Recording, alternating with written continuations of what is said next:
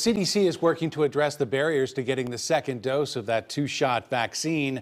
A new report from the CDC is showing 3% of people who received the first dose missed their second dose. It may be hard for some people to get back for their second dose, but it's essential for everyone who receives a two-dose vaccine to get both shots and get the full protection of this vaccine offers.